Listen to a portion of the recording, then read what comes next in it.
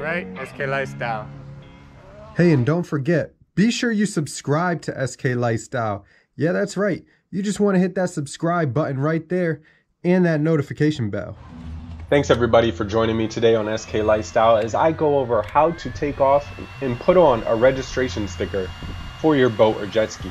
Now, of course, if it's a brand new boat or ski, it won't have a sticker to take off, so you can kind of fast forward.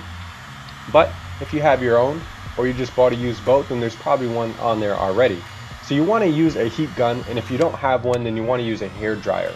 That'll work just the same. It'll probably take a few seconds longer to get the heat that you kind of need to be able to really pull it off, but that's fine. It'll definitely be a lot faster than just using your hands and a few tools. But if that's all you have, then hey, go for it. Try to use a little goof off or something to assist yourself, and really try to take the time either way, no matter what method you're doing, and pull the sticker off all in one piece, just to save yourself time and hassle of added cleanup and so forth. Now you see I kind of use the heat gun to get the whole sticker and then hit the edges in the center as I start to peel it off, and there you go, magic, came off all in one piece. And that's really what you want to be able to see there. Now, despite how clean it looks you know, from the screen and at your naked eye when you're standing there, yep, bye-bye to the old sticker, there is going to be some kind of debris and so forth underneath. Little bits of glue, maybe some dirt if it started to lift up or something like that. So you really want to clean it off.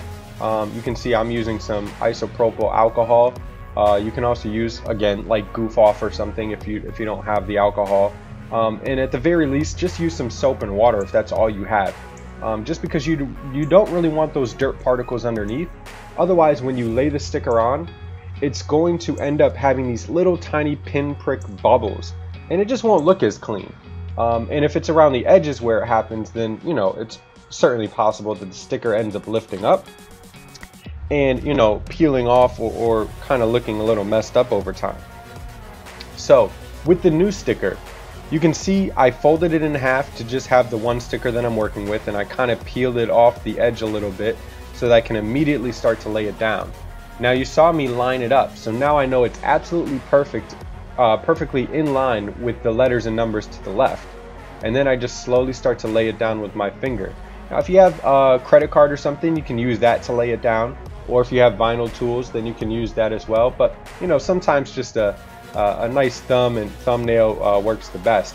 And just going back and forth slowly and laying it down and making sure each piece is really pressed in. And yeah, that's pretty much it. Now, once you get this laid down, you can certainly hit it with a little more heat to make sure that it kind of stays, but it should really be fine. And there you go, just a nice clean look. So if you like this, be sure to hit that like button. I appreciate your time. Hit that subscribe button as well. SK Lifestyle. See you later.